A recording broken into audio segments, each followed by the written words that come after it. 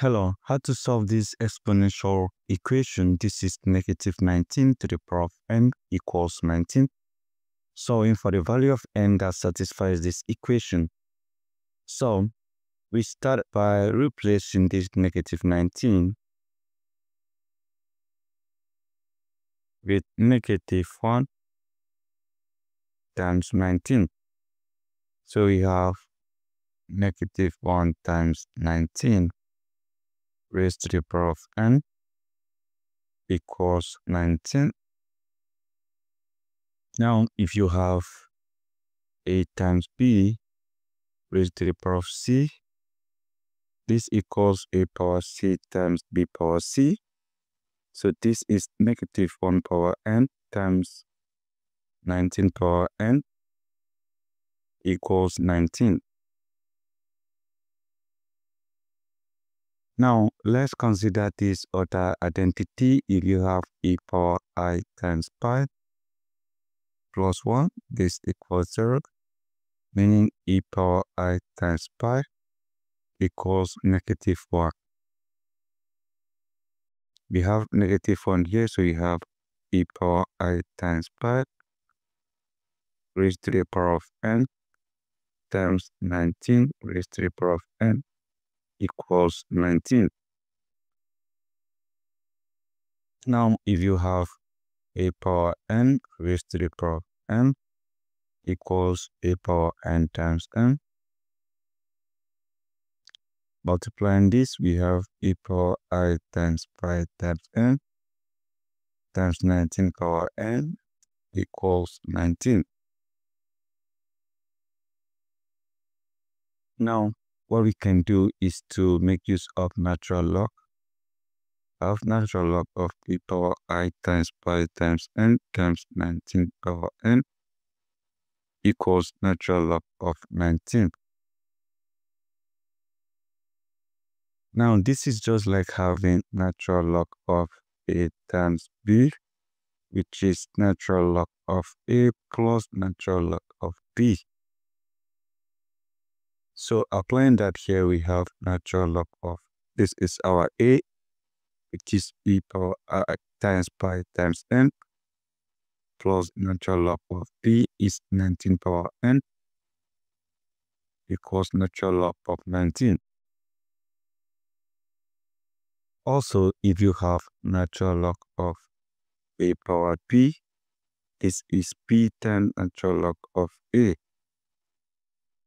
So let's apply this other identity here. We have I times pi times n times natural log of e plus n times natural log of 19 equals natural log of 19. Now, natural log of e cancel each other, so we have I times pi times n plus n times natural log of 19 equals natural log of 19. There's n here, we can factor that out. So we have n times this divides n, we have pi times pi, plus this divides n, we have natural log of 19 equals natural log of 19. So making n the subject here, we divide this by I times pi plus natural log of 19. We divide this by I times pi plus natural log of 19. So what happens here is that this eliminates this, and we have n equals natural log of 19 divided by I times pi plus natural log of 19. So that is our value for n. Now, the next thing we can do is to consider another method of solving this problem. Here is it, negative 19 power n equals 19. So what we do is to consider the same identity. Let's replace this with negative 1 times 19 power n equals 19. So right now, we can consider this other identity. Remember, square root of negative 1 is I as imaginary number I. If you take the squares, this cancel this, you have -1 equals I power 2. So this is -1, we have I power 2 times 19 raised to the power of n equals 19. So what we can do is to apply natural log now. The natural log of I power 2 times 19 raised to the power of n equals natural log of 19. So remember, if you have natural log of a power p, this is p times natural log of a. So this n here can come behind the natural log. We have n times natural log of I power 2 times 19 equals natural log of 19.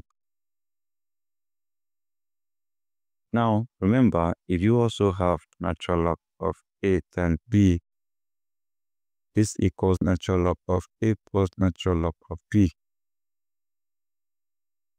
So right now, this is a, this is b, so we have n times natural log of a, that is I power 2, plus natural log of b, that is 19, equals natural log of 19. So right now, what we can do is to isolate n by dividing this by natural log of I power 2 plus natural log of 19, and also dividing this by natural log of I power 2 plus natural log of 19. So this cancels this, and from here we can have our n equals natural log of 19 divided by natural log of I power 2 plus natural log of 19.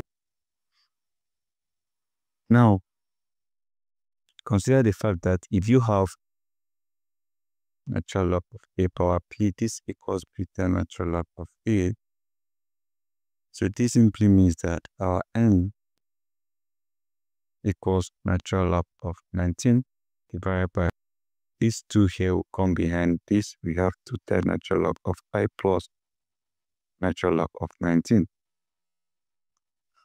So this is our n. This is, in this particular method, is the solution of n in this method, and this is the solution of n using this method here. So if you compare these two, you remember this is 2 times natural log of I, which is the same thing as I times pi. So 2 times natural log of I is the same thing as I times pi, and that is the only difference we have using any of the methods. So guys, here's how you can solve this exponential problem step by step, and I believe you enjoy it.